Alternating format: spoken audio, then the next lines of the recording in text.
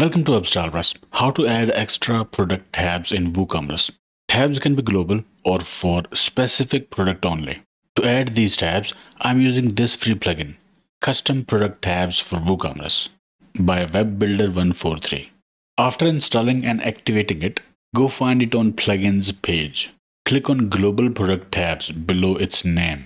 Here we can add global tabs for every product. Click Add New Tab. Give it a name. I named it Return Policies. Add description. And then I will select product categories where it should be displayed. I selected all categories so that it may show everywhere. After that, click Publish. Right now we have description and reviews for every product.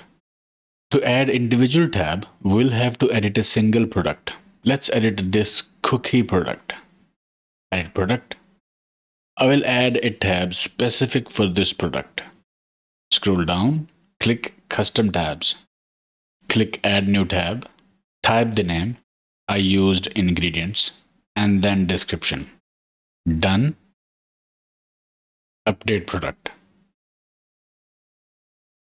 And this is the cookie product. Reload the page. And here we have it. Return policies and ingredients.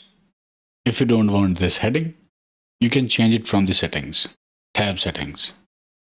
Hide tab heading inside the tab. Click yes. And now that heading is gone.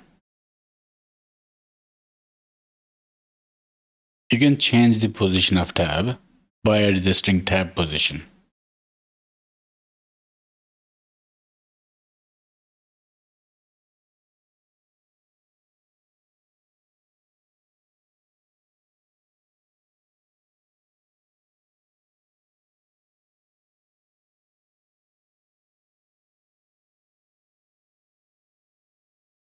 Like so. So this was global tab, and this tab was specific for this product. Let's see another product.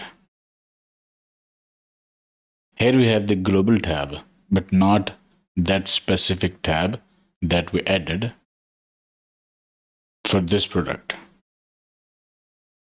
So this is how you can add custom tabs in WooCommerce for single product and for multiple products. Okay, I hope it helped.